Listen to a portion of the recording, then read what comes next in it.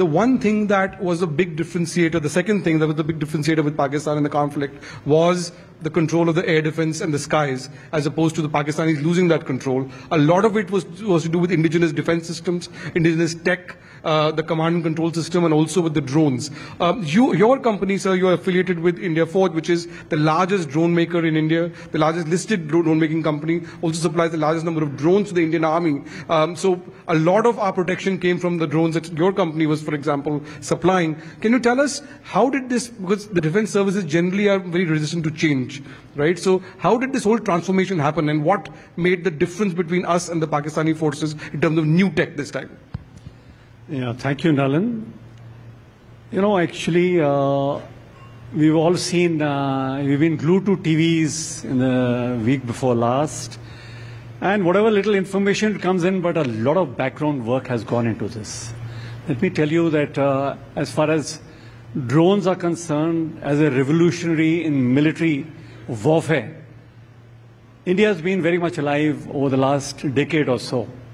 In fact, we have gone in a very concerted way to look at both UCAVs, which are unmanned combat air vehicles, aerial vehicles, and UAVs, which are largely for ISR. Now, the technologies have been developing over the last couple of years. As far as my company is concerned, we are probably the biggest company today in ISR technologies.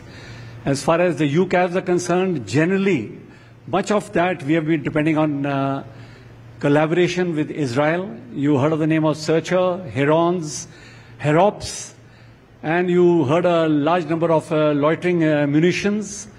Well, we are getting there, and I tell you, the Government of India, and especially the Ministry of Defense now, is upping the ante to get into more and more technology. But having said that, and I think there's a question which Nalin, you would like to ask, is where do we need to go from here? I can tell you one thing. In this particular mini operation, as far as our company is concerned, we have done extremely well. And we have drones which are, now we can call it battle tested.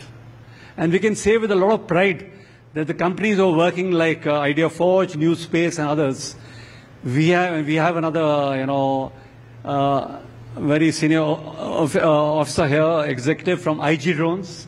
And all of that, I mean, we work very closely together to support the Army, the Indian Armed Forces. So, as far as capability is concerned, let me assure the audience that today, India has the capability, and we are amongst the best in the world. And it is proven today in the little skirmish which has taken place.